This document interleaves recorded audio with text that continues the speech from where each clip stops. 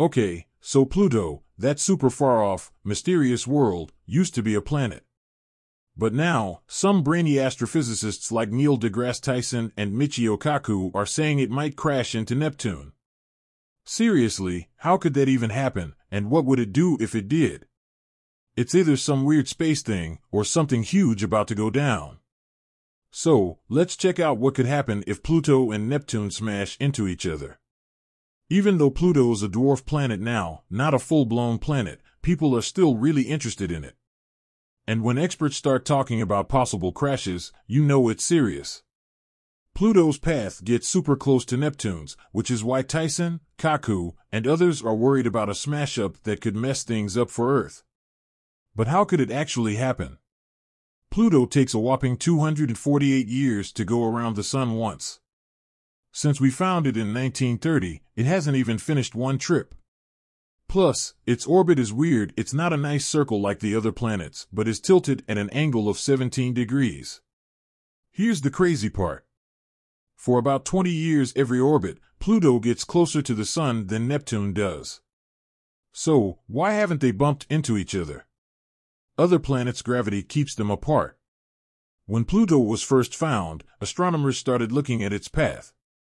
Unlike most planets, Pluto's orbit is tilted and shaped weirdly.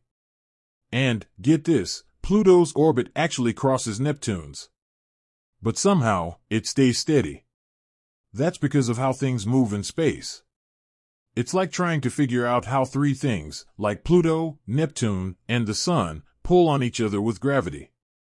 It's like guessing where things will go based on where they start and how they pull on each other.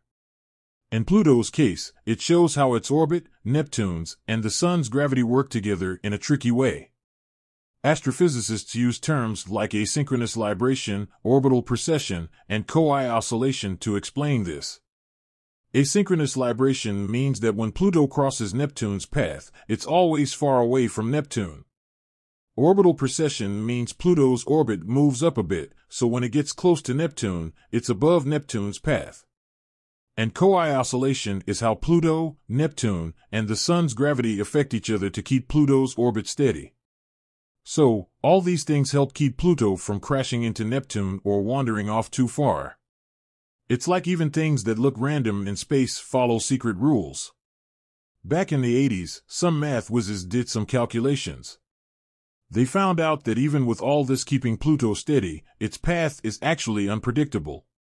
If you change things just a tiny bit at the start, it could change a lot over time. But it looks like Pluto's orbit stays pretty stable over really, really long times. Other studies have helped us see how Neptune, Jupiter, and Saturn affect Pluto's orbit. Neptune and Pluto have a special relationship.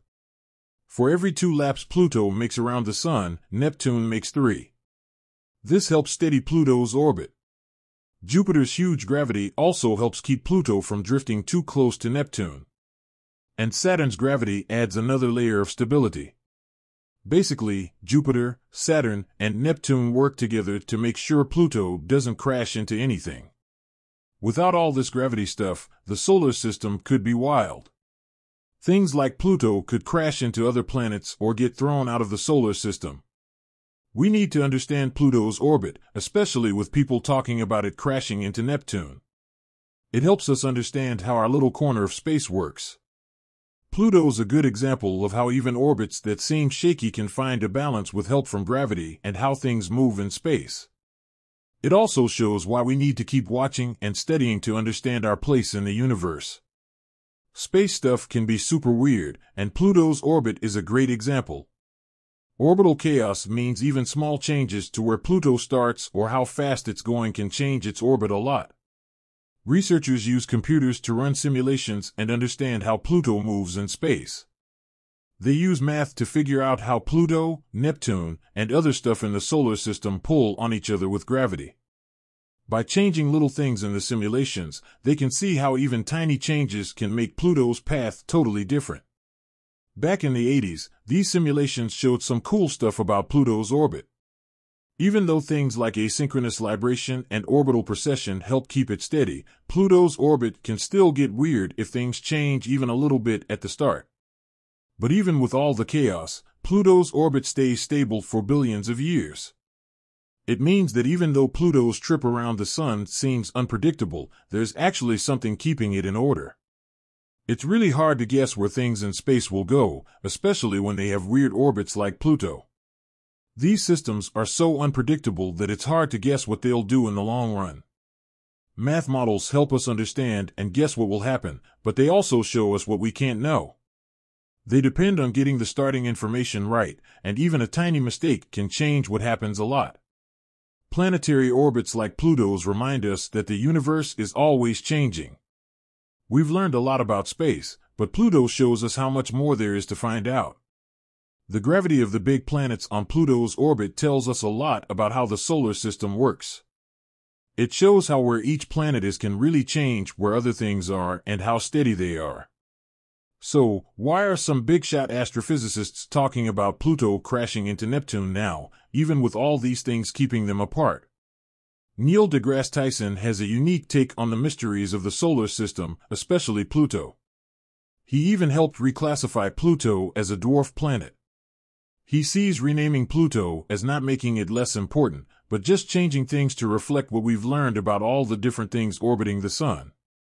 He thinks the weirdness of orbits like Pluto's shows how much there is still to explore in space and makes space exploration exciting. Even though Tyson is optimistic, he's still worried about Pluto crashing into Neptune, which means there's a lot we don't know about Pluto's orbit. Will Pluto crash into Neptune, or is this just some confusion in the ever-changing cosmos? Only time and more study will tell. For now, we just have to be even more curious about how little we know about our own solar system. We'll keep studying space stuff to find out all the secrets out there. The idea of Pluto and Neptune crashing raises even more questions about the strange and awesome universe we live in. The idea of Pluto and Neptune hitting each other challenges what we know about how steady planets are, especially with how strong their orbits are right now. Pluto's on the edge of the solar system, far from the major planets, and Neptune's a gas giant with a strong gravity field. The effects of a crash like that would be huge for understanding gravity and how the solar system has changed over time. To understand how a crash could happen, you have to think about what Pluto and Neptune are made of. Pluto's a dwarf planet, but it's made of stuff that's frozen solid because it's so cold out there. Its surface is covered in nitrogen ice, and its air is mostly nitrogen, methane, and carbon monoxide. Neptune, on the other hand, is a huge gas planet made of hydrogen, helium, and other light stuff with a thick, deep atmosphere. If these two totally different things crashed, it would change how they look and act. Something like that could be seen from super far away.